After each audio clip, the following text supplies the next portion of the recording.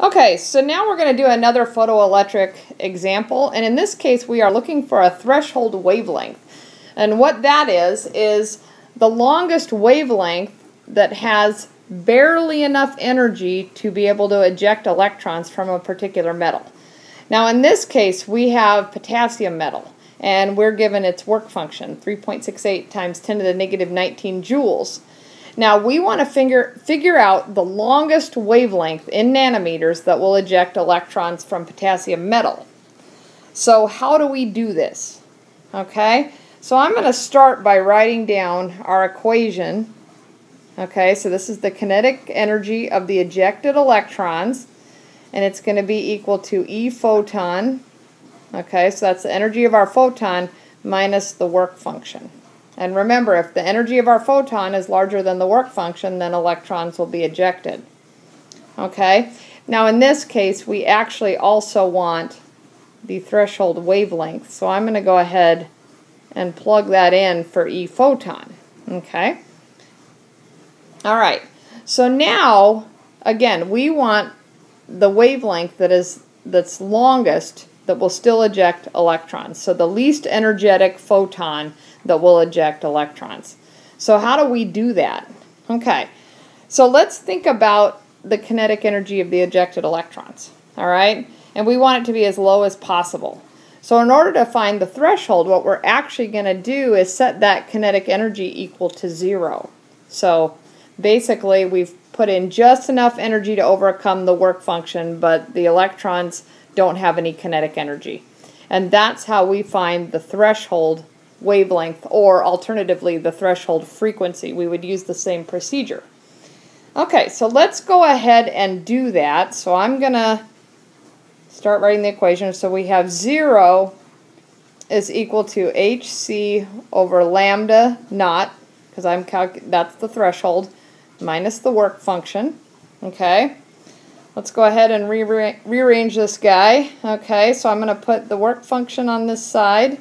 So I'm going to add it to both sides, and then I'm going to end up with hc over lambda naught.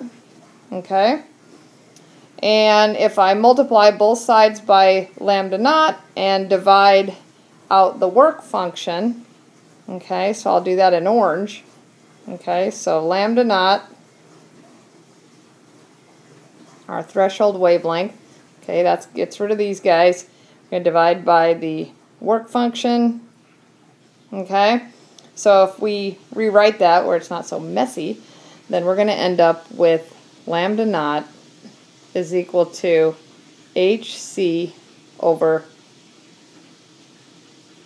the threshold, the work function. Okay?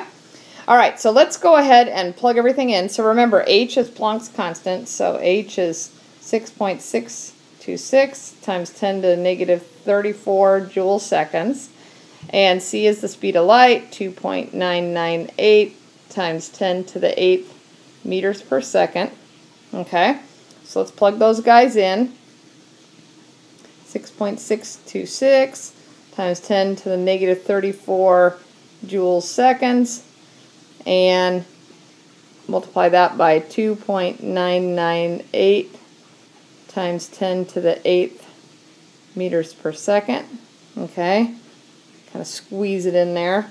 Alright, and let's put that over the work function, which if we go up and look in our problem, we're going to see that it's 3.68 times 10 to the negative 19 joules. Alright, so let's put that in. 3.68 times 10 to the negative 19 joules. Okay, so now let's go ahead and cancel things out. So we can cancel out joules. Right there. Okay. We can cancel out seconds. See, because seconds in the denominator on the speed of light. Seconds in the numerator in Planck's constant, and that leaves us with only meters. Alright, and that's promising because we're calculating a wavelength. Okay, so let's go ahead and run the numbers on this. So when we multiply hc and divide it by the work function, we're going to get 5.398 times 10 to the negative 7 meters. Okay, and now I'm going to go to the next slide, and then we'll convert that to nanometers and then just talk about it a little bit. So I'm gonna rewrite this on the next slide.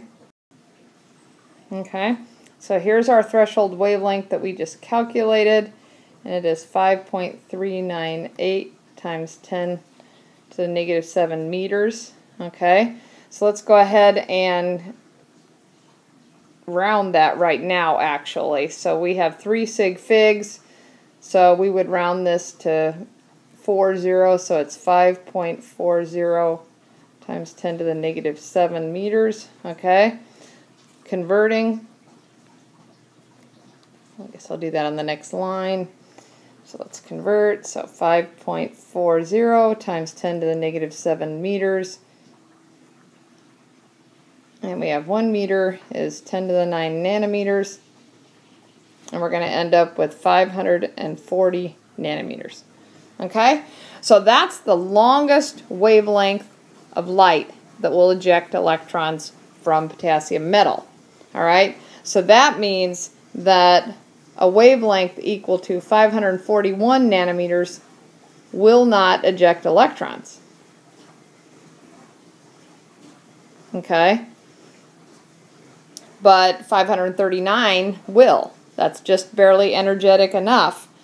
And so basically, this gives us a way to choose a lamp that will actually eject electrons in our experiment.